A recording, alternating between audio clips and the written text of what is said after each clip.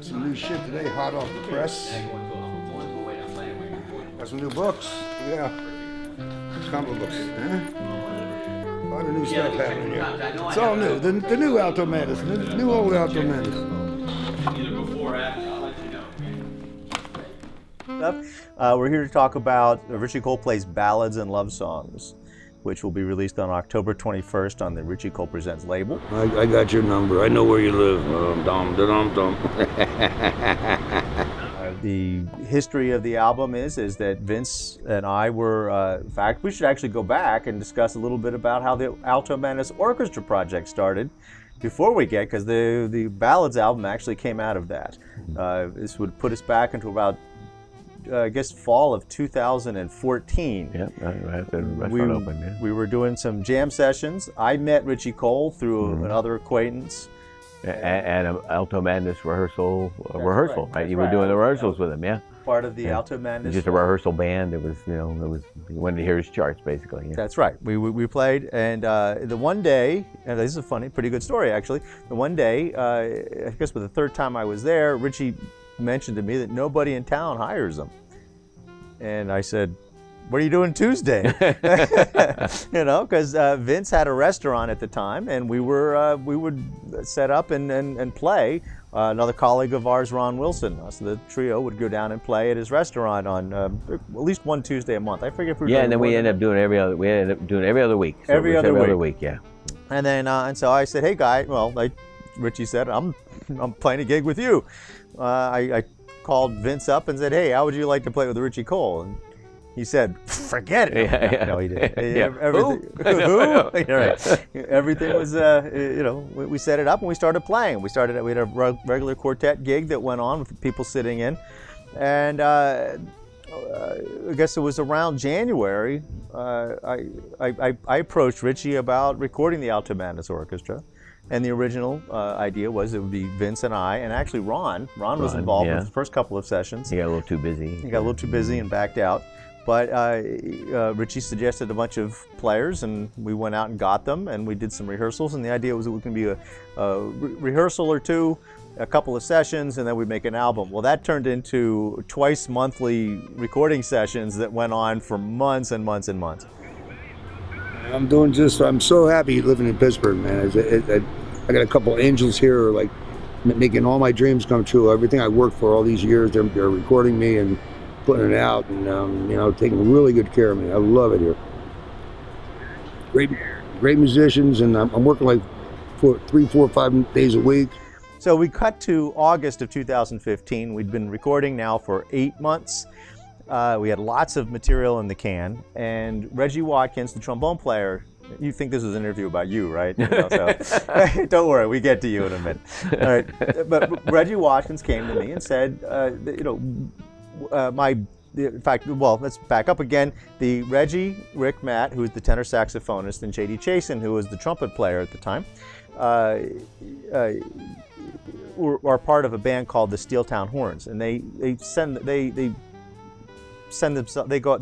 get hired by touring bands to be the horn. They go on the road. Yeah. They go on the road, be the horn band, the horn section for various touring bands.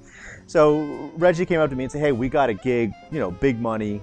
Would you, for a date that we had already booked as one of the Alto Madness Orchestra recording sessions?" And he said, "Would you mind if we took it?" And I said, "Man, we got tons of stuff in the can. It's not like the project's going to be ruined if you skip out. So go ahead."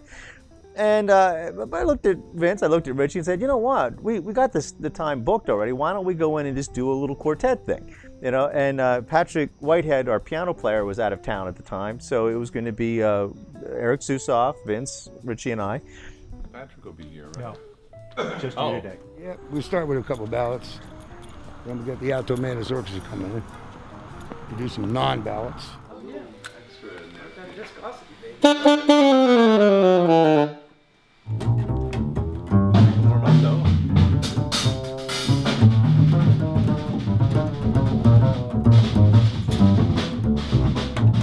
So anyway, we went in.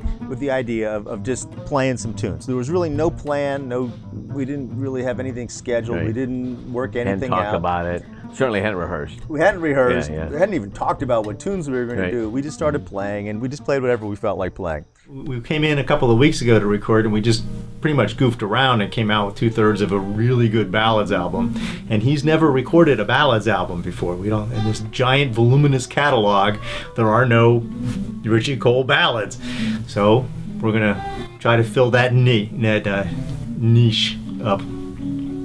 Turns out 8 of the 11 tunes we did were ballads, which one of us figured out later. I think maybe you said, hey, we just played all ballads or something like that.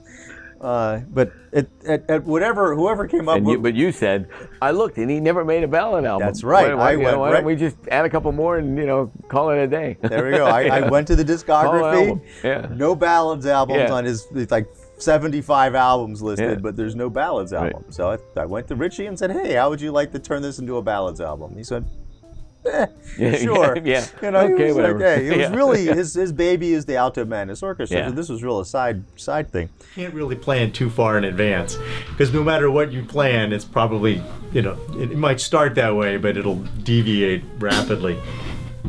So we went back, we did 2 or 3 more. The next Alto Madness Orchestra session on the 28th. We did the original session on September 8th, and then a couple of weeks later we came back and did the...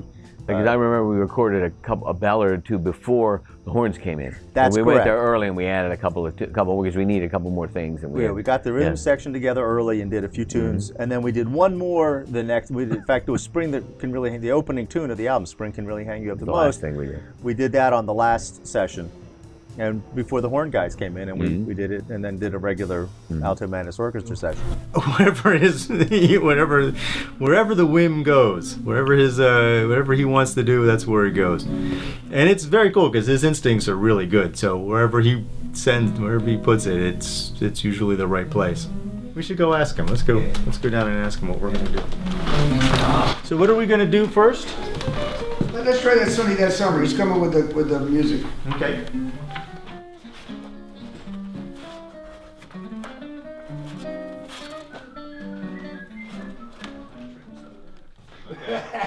Oh yeah, is it? All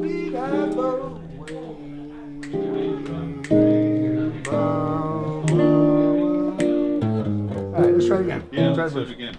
How did you feel about the sessions? I mean, what did you think? What was your take on it? Well, first of all, it was kind of surprising we did all the ballads because I was thinking we're going to do something like really burning fast things, because and we did. We did 2 songs that were really up. It was like real up-tempo, 2 up-tempo tunes. We what's the first time you come in? Boom. Can you play it lower? That's the low as it goes. That's as low as it goes? Here's a low. That's good enough. Lowest B flat. Oh, it's fine. It's fine. Okay. Me and Eric do.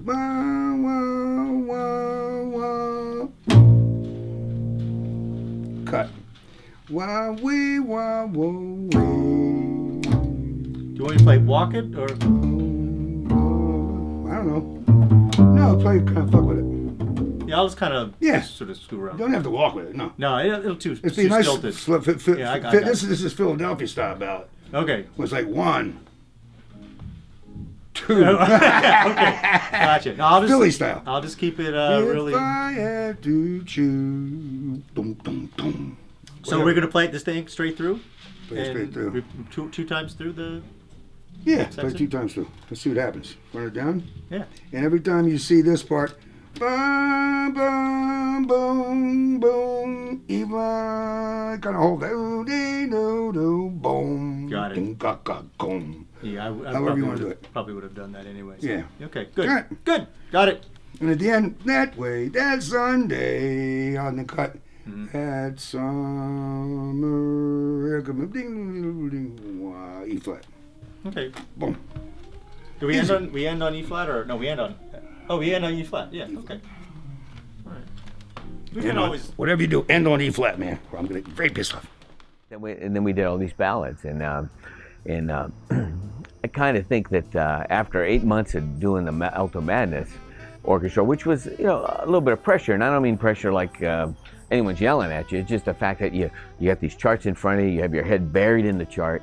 You know, maybe we'd run a chart down, then we'd record it and go over a part we needed and record it again and move on to the next chart. We never did more than 2 takes, maybe 3 in a row. So you're just constantly doing that. So we come in there that day with no agenda and call a tune, and we just close our eyes and play. And it was so relaxing just to play without having to worry about all those other things. So and I think that's why it kind of came out the way it did. Well, okay, Eric, you're gonna go back and play solo from A until where it says D7 sus. I'll come back in there. Da da da da da da da da. And at the end, the F minor 7, that way, that Sunday, cut. And I'll say that summer. Eric, come in with something, just shoot. Ding, ding, ding, ding, ding, ding. And you'll got E flat. I didn't know he was so into writing music, and his arrangements are very nice, and his original tunes are also great. So it's been a joy to play them. E flat, like Eric, you can sing me. Be-ba-doo-ba-doo-boo. You watch him, cue him. Yeah. All right, let's try this thing. While we're hot. No, go just roll. Ready, get set.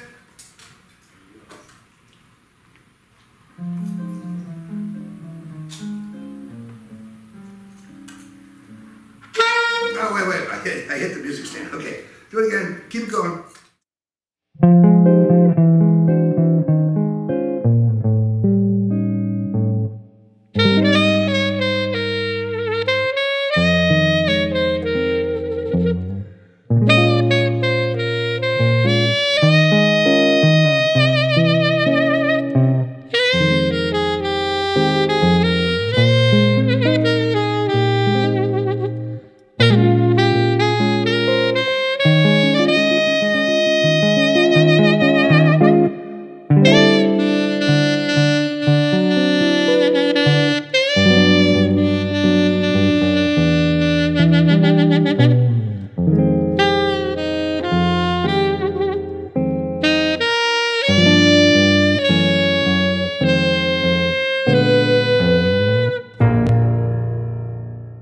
I also think that Richie kind of had a connection with all those songs.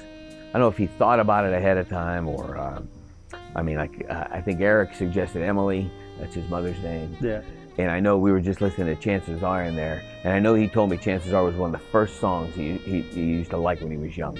It was just such a big hit, and he just loved the song. So he kind of called, the tunes he did call up were tunes that he had, like, we were talking about, or he was maybe thinking about. I think, Aaron, you actually mentioned the Nationale. What was the name of that? Internationale. Yeah, he mentioned it, and it was in Richie's head, and that's why we did it. He said, you should do it, because he told the story about it. Right. And that's why he did. So there's a lot of stories there, and Richie always says he likes to tell stories, and that's what he relaxed and did it.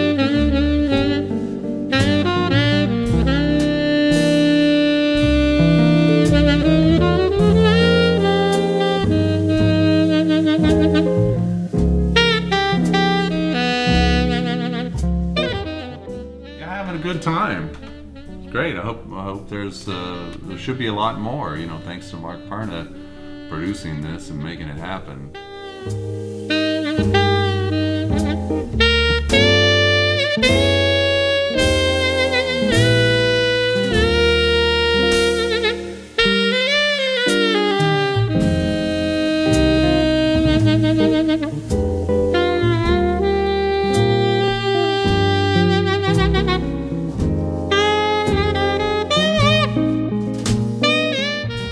Well, we did it, and we made the album. And you're right. I think the nice thing about it, we didn't have any agenda. We went in, we just played tunes. It was very relaxed. Yeah. In fact, I'm the one that usually, tries to have an agenda on these things. There was nothing. I didn't think we were going to do anything with this. My original intent was, well, we'll go in. We got the studio book. We'll play a couple of tunes. Yeah, we'll play and just see what comes out. And it'll end up just going to the archives. Yeah. Maybe we can pull one out for as a bonus track on one of the future Alto Madness CDs. The idea that this was going to become, a heavily promoted product was really the furthest thing from my mind. And I think that actually helped us a lot in terms of without it just kind of happened.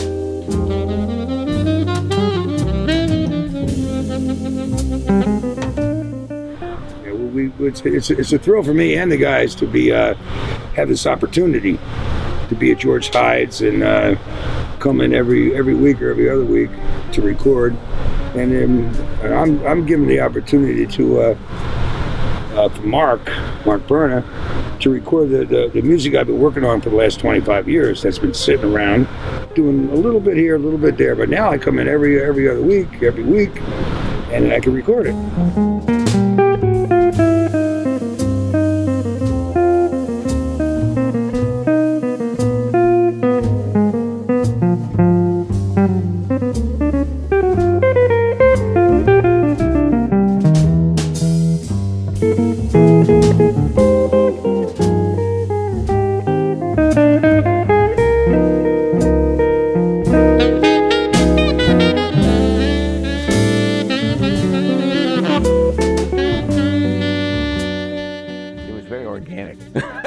You know, but it really was. I mean, it just was like, without making it, it was just kind of just, all right, what do you want to do next? Let's do this. Okay, you start out, give me a little bit, we'll end it, follow me at the ending, boom. We did some of them in one take. They were all one take. Yeah, I mean, we didn't do anything twice. There you go. So, I mean, we hardly even talked everything over. You know, we just like, give me an intro, boom. We just did it. What key? It was kind of like that.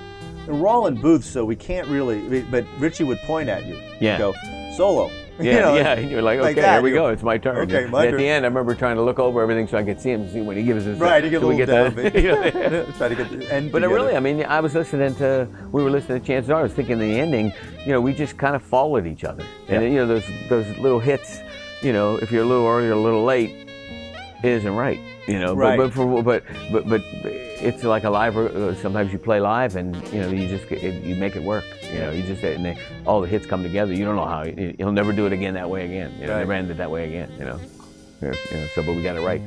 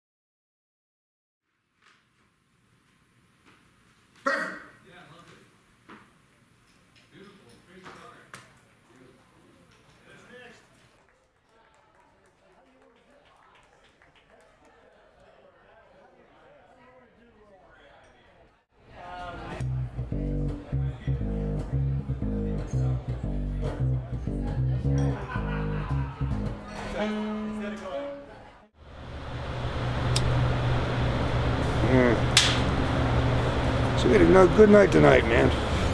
Good to see all the guys hanging out.